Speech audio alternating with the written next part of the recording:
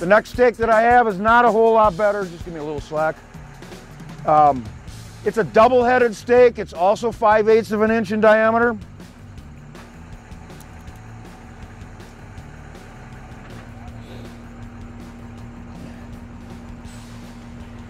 This steak was truly designed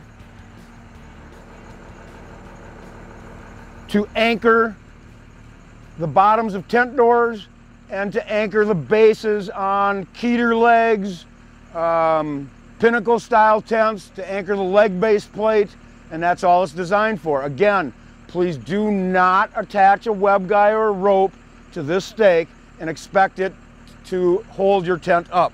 It's 5/8 inch, it's a little bit longer than the J-hook. Go ahead and pull that one for me, please. All right, we got 200, stop there, about 200 pounds. So we doubled the holding power for the creep value, and go ahead and bring it all the way up. And it went to about 250 before it totally failed. Once again, your smallest tent requires what? 400 to 600 pounds. Again, if you're sending these out to hold a tent down, you failed before you even started. This is a 3/4 inch diameter steak, so we've gone up another 1/8 of an inch, or another 1/8 of an inch in diameter. The length, I believe, is the same as that double head. And again, I don't think you're going to see that this is going to be worth anything for other than what we've talked about: sidewall, bounce rides, that type of thing. Go ahead. We'll stop right there. We've creeped forward about that far. About 275 pounds of holding power. And come on all the way out for me. And that's good.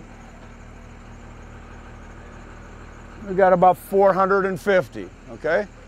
But the thing you got to keep in mind here is that creep number that I'm talking about, you've actually failed already, all right? Let me just ask a question.